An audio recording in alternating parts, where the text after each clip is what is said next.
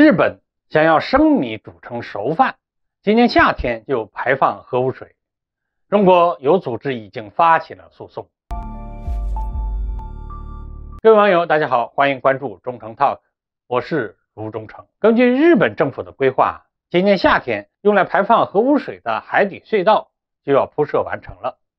如果国际社会没有及时对他们施加压力，那么可能未来几个月内，日本东电就要正式开始向太平洋排放核污水了，拉全世界给他们自己的核电站事故背锅。为了争取周边邻国的支持日本最近加紧展开了外交攻势，想趁着韩国总统尹锡悦面向美日搞屈辱外交的机会，把韩国给搞定，增加他们自己手中的筹码。但是日本这样的小动作，中国绝不能让它得逞。目前中国已经有相关组织未雨绸缪，发起了诉讼，必要时能够扣押东电的资产，让日本知道作恶是要付出代价的。从2021年开始日本就不断对外吹风，说要推动核污水的排海，但是几年来日本都没有争取到周边邻国在这个问题上的支持和信任。中国、韩国包括其他太平洋岛国都对日本能不能处理好核污水排放后如何监管监测的诚意和能力保持着怀疑。周边邻国对日本冷眼相看是有充分理由的。首先，核污水处理不当就急着排海，会对周边国家的渔业以及老百姓的身体健康带来不可预测的影响。日本福岛核污水中有大量半衰期特别长的放射性元素，比如碘12，半衰期长达1000万年，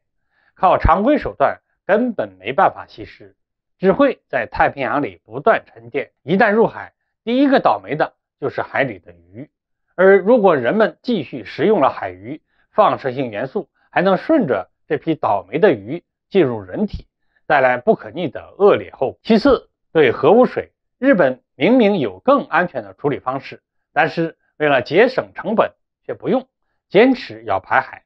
日本这样的态度很难让人怀疑，在核废水排海的环节里，日本能不能做到不偷工减料，严格按照标准排放。按照国际法，日本福岛的核污水属于核废物，应该囤积而不是排放海底。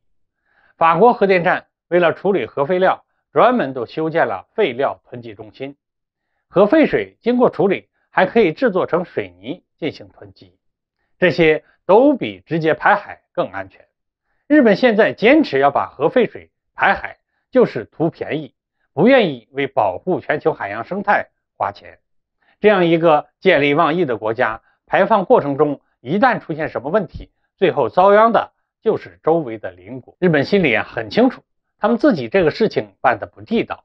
但是日本这个国家有一个始终的坏毛病，就是总想着靠歪门邪道偷机取巧。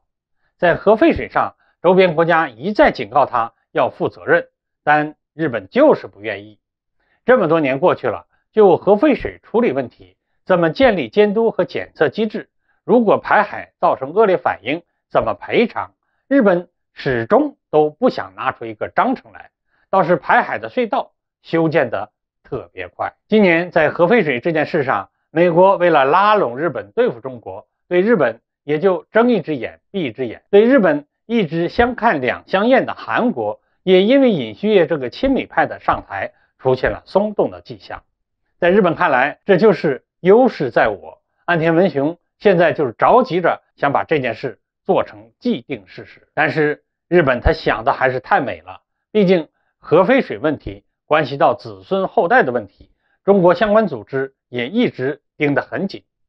日本宣布排海隧道接近落成之后，中国公益组织绿色江南立刻就出手，正式向海事法院发起了对日本东电的诉讼。有这份诉讼案在手，只要中国的海事法院判日本败诉，那中国就可以有依据的扣押东电在中国的宗产。核废水排海关系到整个太平洋的海洋安全，日本和东电既然急着在这种大事上省钱，就要做好被各国惩治的准备。好，各位网友，今天的话题我们就聊到这儿，欢迎各位留言评论，我们下期再见。